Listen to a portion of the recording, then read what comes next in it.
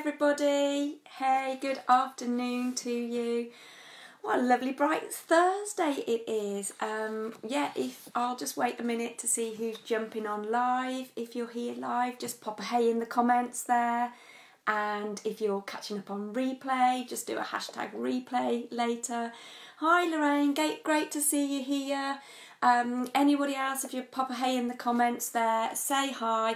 It's very exciting at the moment. We've got my daughter's 21st birthday tomorrow, so hey, so it's all full on at the moment. We've got a few days of celebrations going on, so yes, lots of preparations taking place over the for the next couple of hours as we get into tomorrow. So today I'm going to give you some tips to get rid of that I'm not good enough little mind monkey that comes in. So, I'm a coach and I help women be the best possible version of themselves. And so many times I hear, that one of the biggest limitations that they have for them not being able to live their best life is that little voice inside their head saying, I'm not good enough. Hi, Brooke. Oh, lovely to see you here. That one that says, I can't do it. Who do I think I am? Just pop a note in the comments there if you've ever had that kind of little voice in your head telling you that you're not good enough, that you can't do something. Who do you think you are? Just pop a note in there if you have that come up. Because it's so easy. And it happens to all of us, absolutely happens to all of us. And I know for me, I know that I've been in situations that it's happened, particularly in the corporate world, where, you're surrounded by other people that may be doing some things that, force you to actually question yourself, whether you can do that. And these thoughts, they can really hold you back and stop you from getting whatever you wanted. It's so easy to be dragged down by these thoughts and of that, and that feeling that it actually gives you. Maybe that, you feel that you're not good enough to go for that job or the promotion that you want, or, whatever it is. It happens to all of us. And I think all of us can say that we've been in that situation at one point in our lives. And you can just really let those feelings create that, affect your self-confidence, your self-worth and your self-belief most of all. And it can actually become like a self-fulfilling prophecy, because the more and more that you actually feel like that, the more and more that, it kind of creates that, and you begin to behave in the way that you believe others expect you to. It becomes a self-fulfilling prophecy. So I've got some tips for you today that are going to help you whenever those little mind monkeys start to actually interfere with you and start bringing you down. So the first one almost seems quite obvious really, but the first one is to watch the language that you're using with yourself. Are you actually saying things to yourself like, who do you think you are? You'll never do that. You can't do that. Only they can do that. Somebody else can do that, but you can't. You're not smart enough, you need to work harder, whatever it might be. But are you constantly saying these things to yourself? Are you berating yourself and using negative language with yourself? Because, you wouldn't talk to other people like that. So why do you do it to yourself? Why do we allow ourselves to kind of say these things to ourselves in our head? And the more and more you do that, the more and more you think it, again, it kind of just keeps on presenting that to yourself. So if you don't think that you're enough, if you're actually having those thoughts that you're not enough, then you will actually, stop those opportunities coming to you, because you will still be thinking that you're not worthy of whatever's that's out there. And you will start ignoring the opportunities that are right in front of you to do that. So when you hear these sort of negative judgments in your head, then just catch yourself. catch yourself, think, that you're doing it, and then change it to a more supportive, a more positive voice instead for you. You can ask yourself better questions. Hi Claire, hi Rachel, nice to see you here. So ask yourself some better questions. How can I make this happen? How can I step up to be my best self? So you're empowering yourself instead of putting yourself down. You can also start choosing self-empowering language.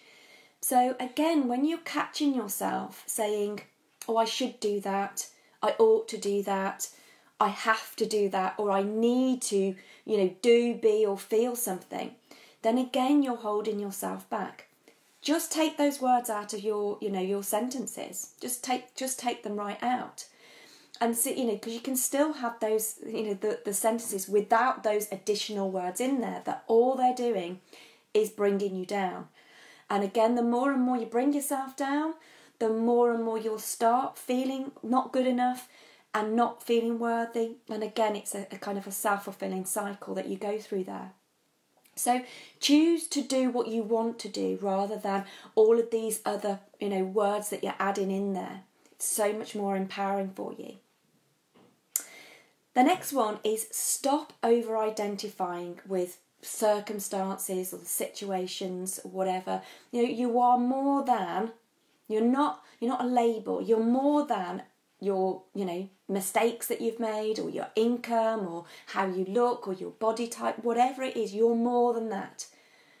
So if you failed a test, and I say failed in inverted commas there because, I don't believe there is failure, there is only learnings to get from something. But if you failed a test, you didn't pass that test that time, or if you're having a hard time finding a job, that doesn't mean that you're anything. You're not a loser, you're not a failure or whatever. So just don't let those self-perceived roadblocks actually weigh you down and getting more of those self-worth feelings. The next one, find the exception so that it can open up your mind again. I think sometimes when you are feeling really down and you are in that place where you can't see the wood through the trees, you've got, your head is so full of these thoughts that you've got of how you're not good enough, and it can be really difficult, it can be really challenging to change your headspace to a more positive one again. So ask yourself here, what's one exception to this? And start small, what's one exception to that though? So, because this is opening your mind to finding the positive things that are actually in your life, that you have done or you are currently doing. Even if it is going back to school days and remembering that, an exception to you not being good enough. Well, actually at school I was really good in that English class. So even if it is a small thing going back years to school days, just think of one exception to how you're feeling right now with that feeling of not feeling good enough. And kind of following on from that one, make a list of all your strengths, your skills, your qualifications, those times that you were confident, etc. And just take a moment to sort of soak in all of those lovely positive memories of that. By making a note of all your skills and your qualifications and all your strengths, you can build a massive resource bank. A resource bank that actually, when you're feeling some down or whatever, you can just have a little reminder of everything that you can do well. And again, if you keep on saying those things to yourself and reminding yourself of those things, you can get rid of these feelings of not feeling good enough. Really know your strengths and your positive qualities. It's so easily, when we're in this mud bath of all of these negative feelings, to remember, how good we are actually at things. So make a note of your strengths and your positive qualities. And then I want you to simply think back think back to those times and situations when you were good enough, when you did feel good enough. Because this might just be a temporary thing that you're going through right now. Maybe you're full of overwhelm, or you're in the middle of something right now that is making you doubt your abilities. So think back to those times where you really did feel good enough. Or even at times where that you didn't feel quite good enough, but actually you still carried on and took the action, and things turned out much better than you actually expected them to be. So write a few of those memories down for you.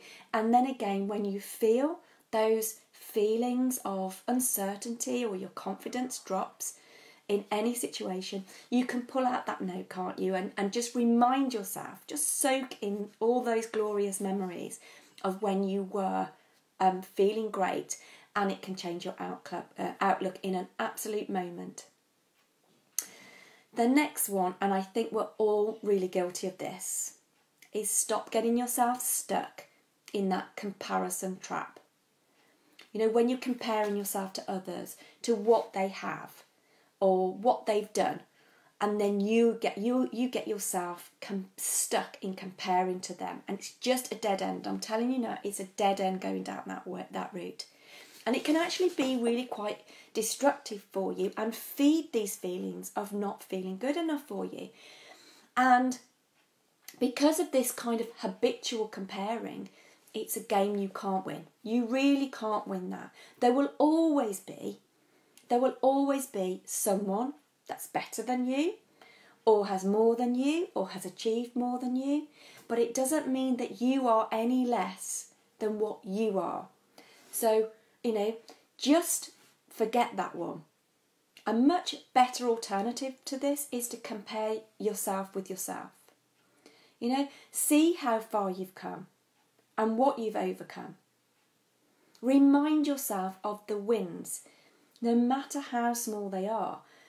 It can keep your motivation and your self-confidence up by congratulating yourself on those small wins rather than all the big wins that you're actually aiming for. So, one small step forward is still one step forward.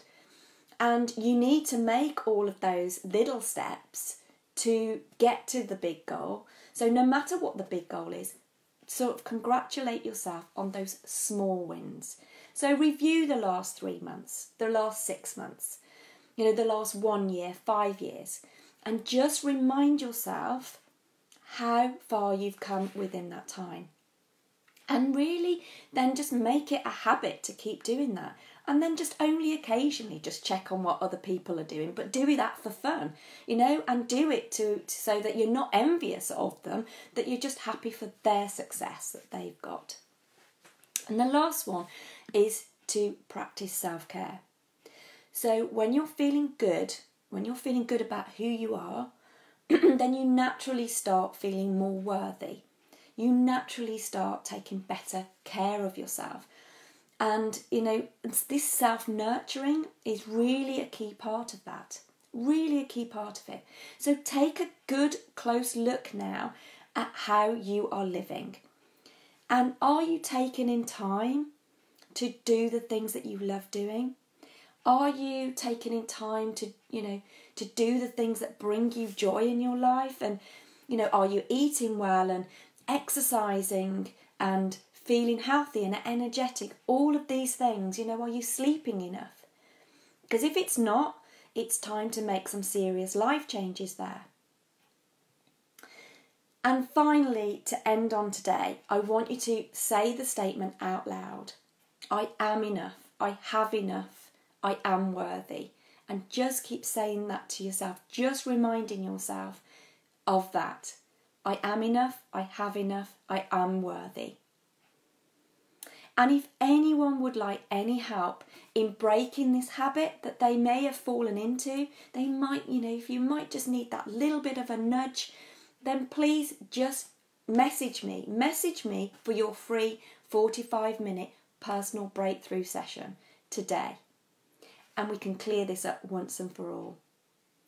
I hope you've enjoyed that session today.